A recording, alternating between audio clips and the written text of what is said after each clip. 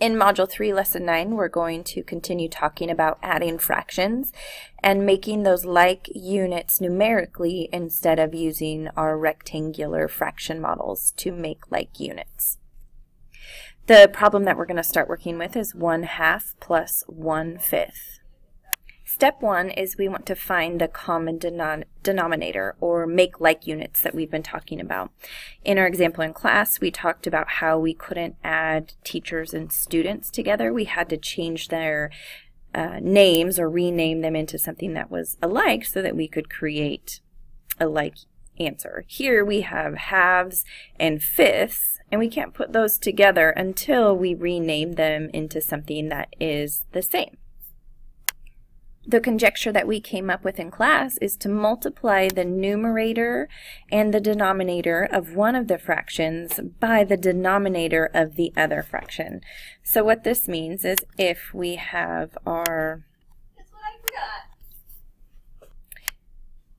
1/2, and then we're going to, like it says, multiply both the numerator and the denominator by the denominator of the opposite or other fraction, which is 5. So we'd multiply the top and the bottom by 5. And we've talked about how when we make equivalent fractions that in order to keep the number the same that we have to multiply by something that is equal to 1, which would be our 5/5 or 1 full unit.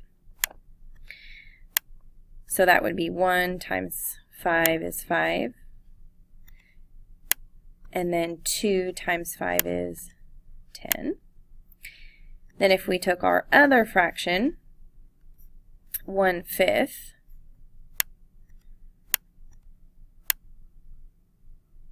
and we followed the same conjecture, we're multiplying both the numerator and the denominator by the denominator of the other fraction, which is 2. So we do 1 times 2 and 5 times 2. And then again, I like to draw that 1 so I can visually see that I'm actually multiplying by 1, which is how you keep your fractions equivalent. So the equivalent fraction in this case would be 1 times 2, which is 2, and then 5 times 2, which is 10. Now we want to take our equivalent fractions that we created and we want to rewrite the original equation with our new equivalent fractions. So I would take the 1/2 is now 5/10, so I'd write that out as 5/10 added to my second equivalent fraction, which is 2/10. And then we talked about our conjecture in class that when we're adding, our whole has to stay the same, and our whole, or the number of pieces in our whole for this problem, is 10, so my whole has to remain 10. And then I can add my pieces together up top. So 5 plus 2 is 7. So the answer to 1/2 plus 1/5 is 7/10.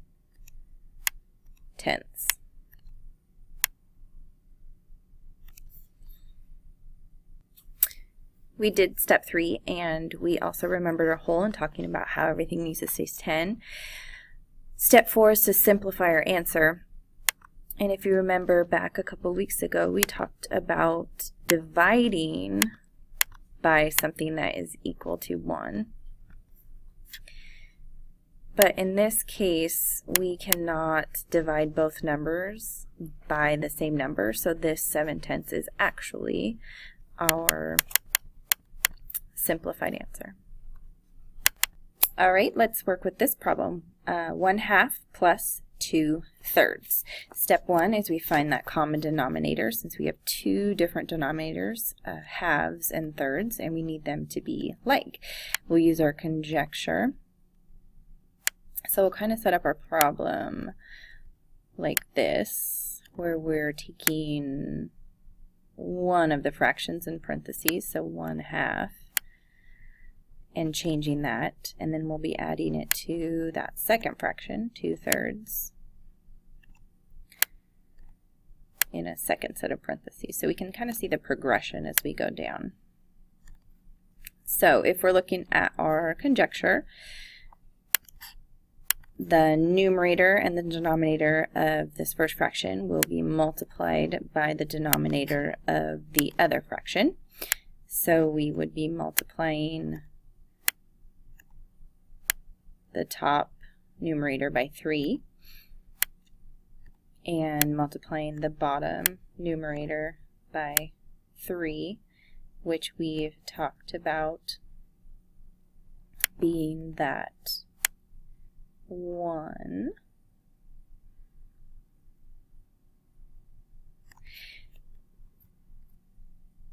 and that would equal 1 times 3 is 3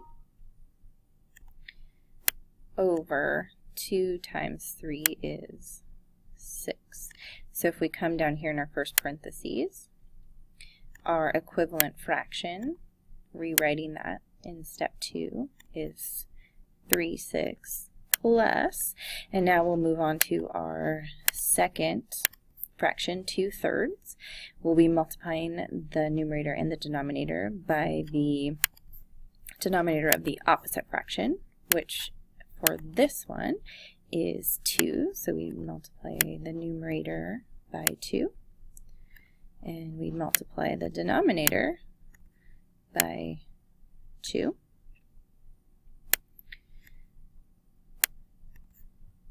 And seeing that as 1 again, so that we can make sure that we're not changing the value of our fraction.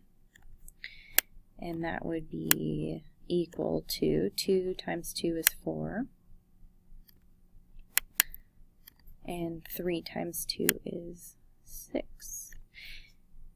So we go down here and finish writing our new equation with our equivalent fractions, making sure that we now have a common denominator, 6 and 6, and so we can now add those. So solve, we want to remember our whole.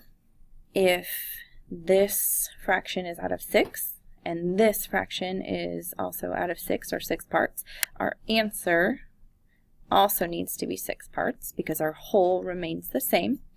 Then we add our top numbers together, or how many parts we have. So we have 3 parts here plus 4 parts here is equal to 7 parts. Now we get to step 4, which is to simplify our answer. Here, if you notice, we have 6 parts in our whole, but we have 7 parts total. So we can actually create that mixed number, because if our whole is 6 parts and we have 7 pieces, 1, 2, 3, 4, 5, 6, we need to draw another whole to add that 7th part.